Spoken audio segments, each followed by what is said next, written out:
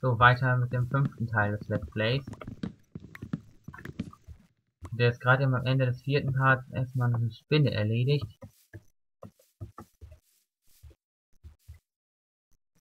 So, da ist ein Kürbis da oben. Und nun kann man die jetzt vielleicht benutzen. Ein Kürbis. Wenn man dann auf Endermänner guckt, dann sehen die dann einen nicht. Der Axt geht das rasend schnell. Wo hört die Savanne überhaupt auf? Der scheint ein extreme Bergebiom zu sein.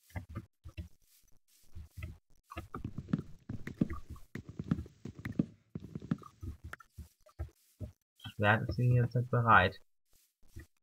Lava. Hasen. Auf 4 Blöcke fallen würde schon mein Todesurteil bedeuten. Es ist mittags.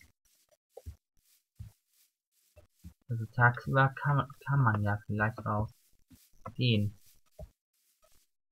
Vielleicht noch ein bisschen Lava holen. Hier ist Lava. Hier sind nämlich so einige Lavaseen an der Oberfläche.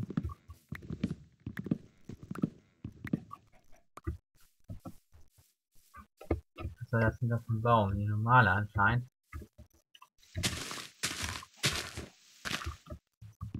Ein paar Bäume noch abholzen. Vielleicht droppt da auch noch ein Apfel raus.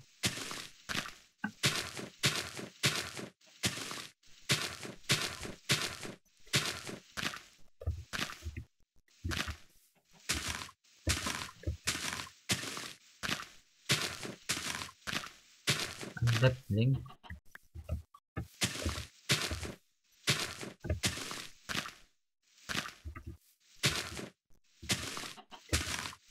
Huhn, das Huhn, das kann ich auch gut gebrauchen. Weil die ja Hühnerfleisch droppen. Die bringen immerhin 3 Hungerspunkte, wenn man die brät.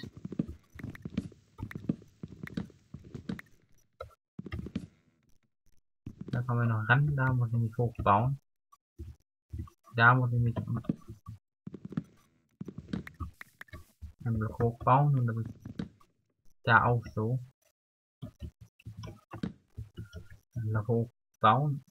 Kommen noch immer nicht ran. 2 Blöcke hochbauen sogar. Jetzt dürft ihr jetzt vielleicht mal ein bisschen, vielleicht finde ich mal ein Schaf ohne Wüste. Eine Wüste ist hier.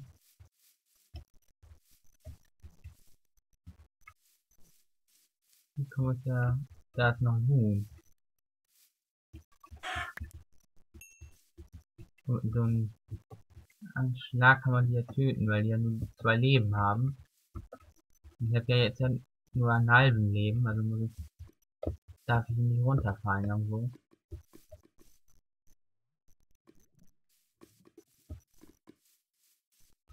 Sind hier irgendwie Schafe?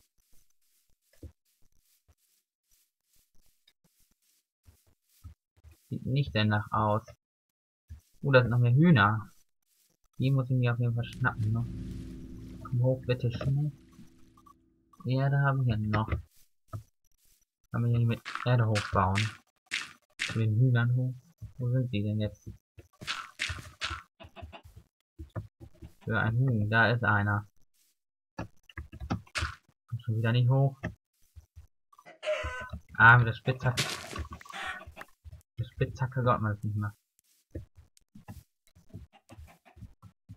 Hier ist anscheinend ein kleiner Hühnerspawner.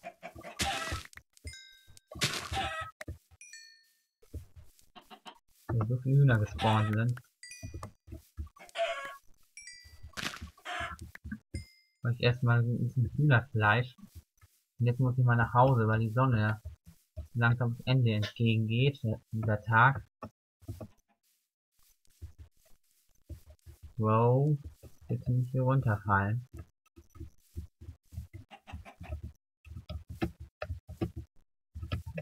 Runter.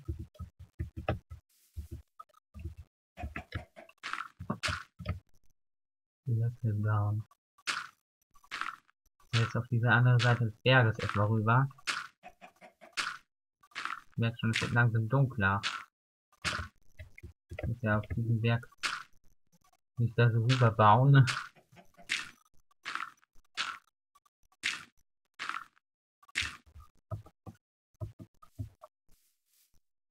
Schnell nach Hause. Vielleicht sind da noch Äpfel gedroppt. Gucken wir nach, ob wir noch Äpfel liegen. Ja, da liegen Äpfel. 2 sogar. Da habe ich anscheinend gute Ausbeute jetzt an den heutigen Tag gemacht. Ich muss jetzt nur noch nach Hause, weil es jetzt Nacht wird. Oh, schon Neumond. Geht dann mit Vollmond los. Da vorne ist mein Haus. Ich muss jetzt noch irgendwie da runterkommen, ohne mich zu töten. So, das war knapp.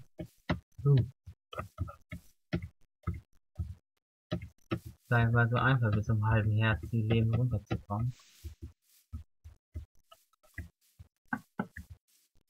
Und jetzt habe ich endlich Nahrung. Und zwar immerhin 8 Hühnerstücke und 2 Äpfel. Also da habe ich erstmal ein bisschen Freude. Ich will meinen Äpfel essen. 5 Eichensitzlinge. 19 Samen habe ich immerhin.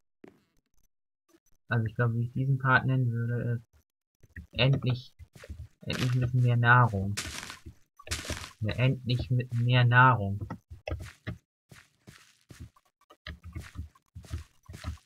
Da wächst auch schon das Weizen fertig, also jetzt werde ich erstmal nicht mehr so leicht verhungern.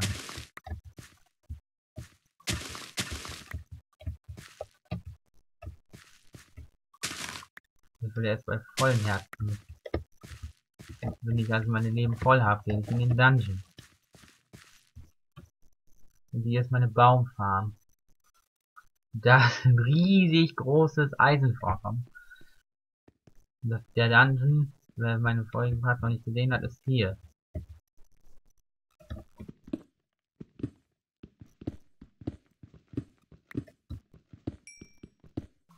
Da ist der Dungeon. Gehe natürlich mit einem halben Herz nicht rein. Auf normal, ich dachte schon, warum spawnt da kein Monster? Weil ich auf normal trotzdem bestellt habe. Immerhin habe ich jetzt wieder 4 Hungerpunkte. Und die 8 Dinger sind jetzt auch fertig. Und voll. Jetzt erst beim 5. Part wieder das voll bekommen. Jetzt laden sich ja meine Leben langsam auf. Ein wenig Holz habe ich jetzt auch. Ich glaube den Boden, den könnte ich ja auch aus Eichenholz bauen. Das sieht man zwar auch teilweise unten im Lagerraum, aber einfach mal ein bisschen zur Abwechslung. Das ist ja kein Akazienholz, sondern Eichenholz als oder Lagerraum. Ah, das ist ja alles noch niedriger, deswegen ist der hier nicht sichtbar. Weil dann noch ein Block dazwischen, weil da 2 Blöcke dazwischen sind, nicht nur ein, wie ich dachte.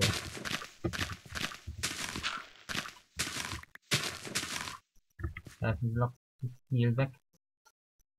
Aber es macht nichts. Das ist alles leer. 60 Eichenholzbretter hier. Oh, das Wasser kommt rein.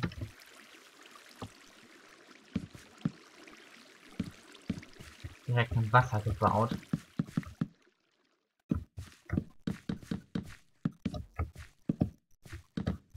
Das Haus aus Eichenholzbrettern unten machen und oh, jetzt sind meine Leben auch wieder voll. Jetzt habe ich auch nicht mehr nur ein halbes Herz, sondern jetzt alle 10 voll. Aber wie geht erstmal das Eichenholz wieder aus? Jetzt kann ich auch erstmal in den Dungeon gehen. Ich habe nur 2 Fackeln, aber ich muss ja das noch eine mehr machen, oder ein paar mehr machen. Hier ist Kohle. Akazienholz habe ich ja auch schon wieder.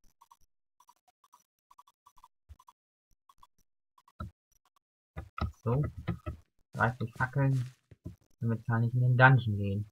Meine Leben sind jetzt auch wieder voll. Da ist der Baum.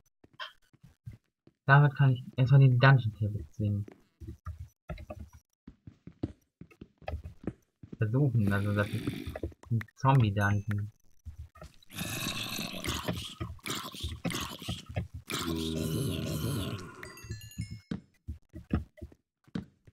So viel Fackeln drum. Wow, was ist da alles drin? Namensschild kann ich alles gleich mitnehmen, also was ist hier drin? Da ist auch noch einiges drin. Ordentliche Ausbeute anscheinend. Dann geht die Höhle noch weiter.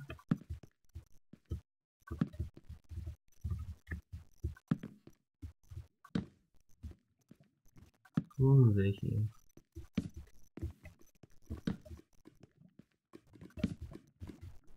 Geht hier immer weiter, da geht's auch weiter. Kohle.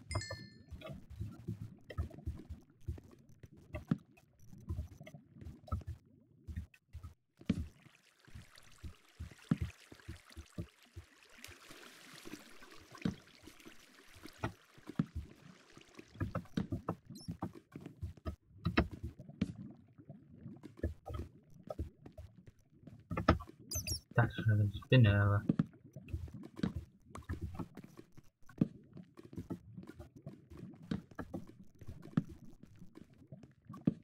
War ja zum Glück keine Spinne, sondern nur eine Fledermaus.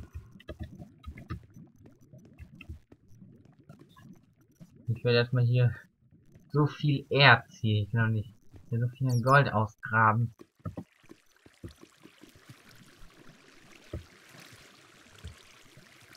Das ist ja jetzt schon der 5. Part und jetzt habe ich auch diese schöne Höhle gefunden, die neben dem Dungeon ist.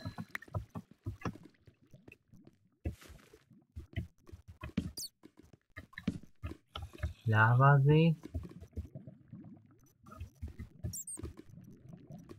Droppt mir ja nichts.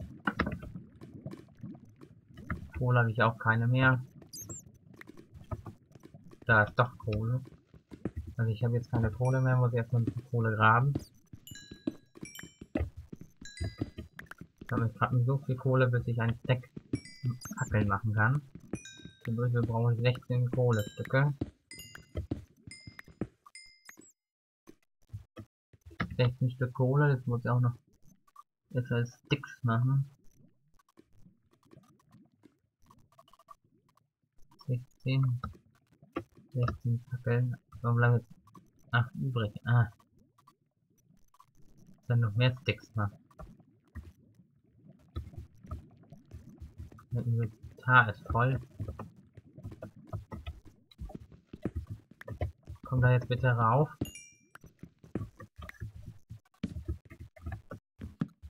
So, hier geht's noch weiter. Aber was hat da hinten auf?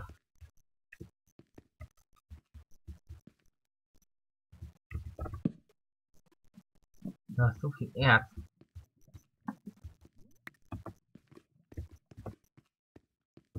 Also hier ist richtig ein Erzparadies.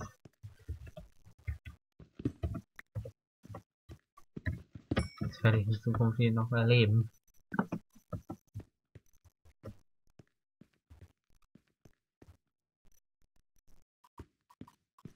Es bringt ja nichts, den abzubauen. Weizen kann ich immer noch mitnehmen. Aber hier ist keine Wolle drin. Aber zumindest ist hier ein Faden drin. Ich komme von da oben. Da kann ich zumindest daraus Wolle machen. Also aus Faden kann man Wolle. Und da ist schon wieder mit Getreide fertig. Wenn ich daraus Brote machen kann. Ach, die Samen nimmt er ja gar nicht mehr auf. Irgendwie was wegschmeißen. Die Samen wieder platzieren kann. Jetzt kann ich die Setzlinge auch wieder aufnehmen.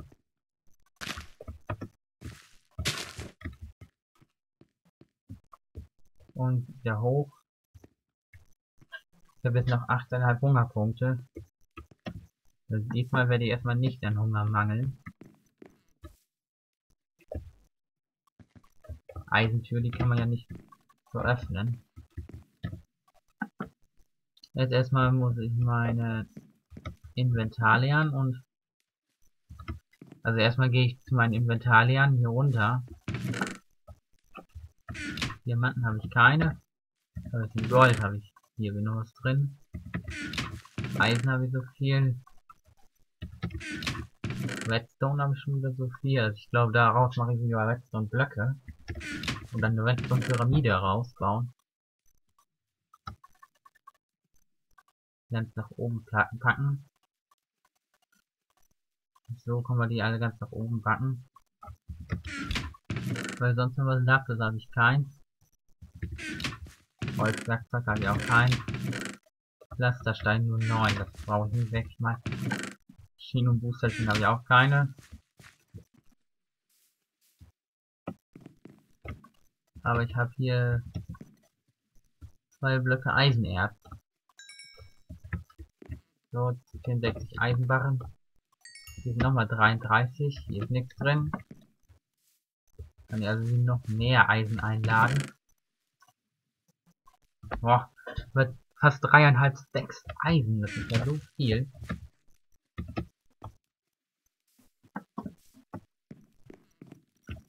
So erstmal hoch und daraus Brote craften. 3 Brote. Dann ich jetzt mal ein bisschen auf Essen mit. Wie viel heilen die? Ich glaube, die heilen 3 oder 2,5, ich weiß nicht. Auf jeden Fall ist jetzt so mein Hunger wieder voll.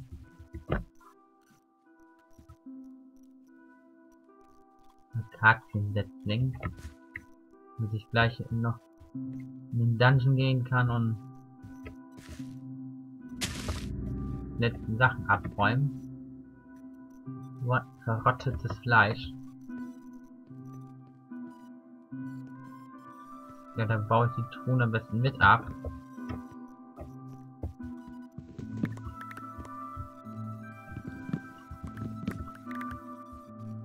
So, die ganzen Truhen mit abbauen. Den Monster Spawner lasse ich da drin.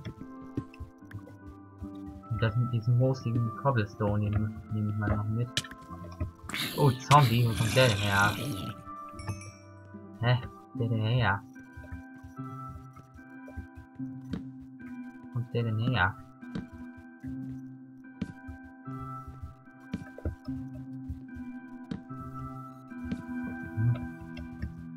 Das war auch merkwürdig. Na, die Fackeln sollten wir am besten lieber an den Spawner dran packen.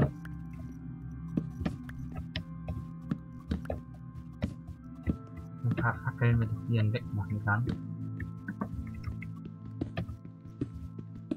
Ach, der Zombie. Unerwartet kommt noch ein Zombie her, obwohl jetzt der Monster Spawner mit Fackeln ausgestattet. Und dann war es davor noch nicht hell genug. Eisenerz.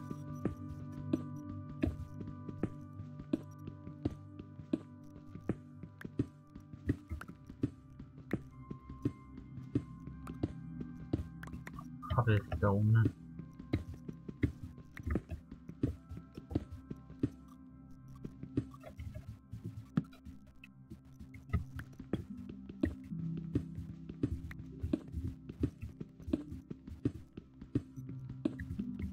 Ich auf Schwierigkeitsgrad normal, deswegen muss ich erstmal hier den Monster Spawner ausschalten. Da noch ein Fackeln. Oh, Gold. Die ich natürlich auch mal mitnehmen wollen, weil Gold habe ich nicht so viel. Dann trage ich immer ein bisschen Gold ab.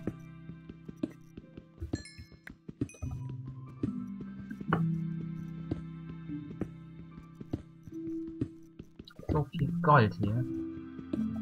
Spitzhacke, die ist auch gleich weg.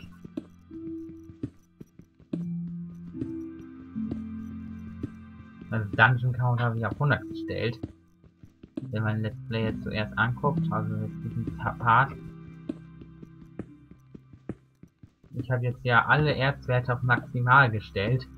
Deswegen hier so ein riesengroßes Goldvorkommen ist.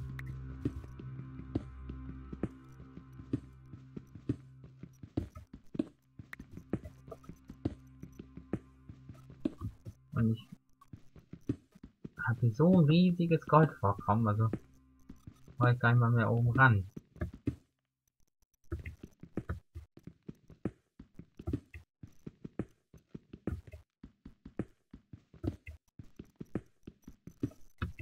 Es wäre auch mal gut, wenn man auf Gold da Erfahrungspunkte kriegen könnte.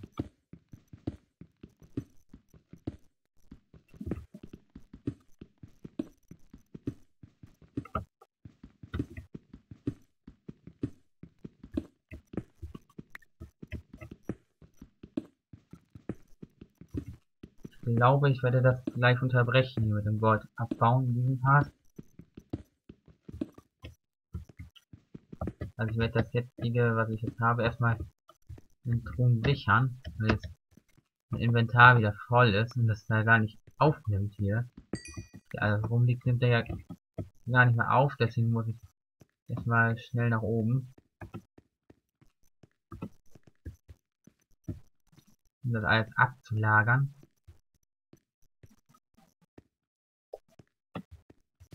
Diamanten habe ich keine, aber Eisen habe ich 2. Dann Gold kommt hier rein. Eisen habe ich 2. Redstone habe ich 18. Oder habe ich keine. Lapis Lazuli habe ich auch keinen. Und jetzt sogar wenn ich Pflasterstein habe ich 38. Den Pflasterstein hat er gar nicht aufgenommen. Ich muss erstmal noch ein bisschen weiter. Das muss ich dann hier noch wegschmeißen. Also hier noch. Gar nicht so.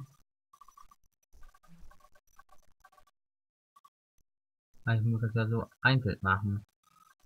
Nicht 2, weil dann reicht das nicht aus. Damit ich eine Truhe und sonstiges machen kann. Hier, dann kommt erstmal das rein. Das rein, das rein, das rein. Das rein, das rein, das rein. Das hier, das hier, das hier, das hier. Das hier. Was noch? Das hier kommt weg. Das hier kommt weg. Das hier kommt weg. Und das bleibt so. Und da will ich jetzt noch wieder runtergehen. Bevor die Sachen nämlich verschwinden. Werde ich dann noch mal kurz runtergehen, um die ganzen Sachen aufzusammeln, die hier rumliegen. Habe ich gleich bemerkt, dass das Inventar voll war. Das ist schon mal so Grundlage für eine Monsterfalle hier zu bauen. Gold hier. Jetzt habe ich das erstmal noch alles aufgesammelt. Da liegt noch ein Mossy Stone. Den werde ich dann unter Pflasterstein packen.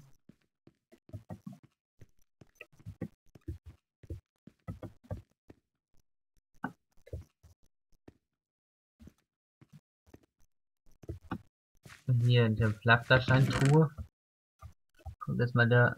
Nein, das ist die falsche Truhe hier rein. Boah, ich habe hier 1,5 Stacks Gold. Dauert natürlich auch hier ein Weilchen letztlich zu brennen. Dann hoffen wir, der Part hat euch gefallen. Gebt Daumen hoch, teilt das Video und abonniert mich.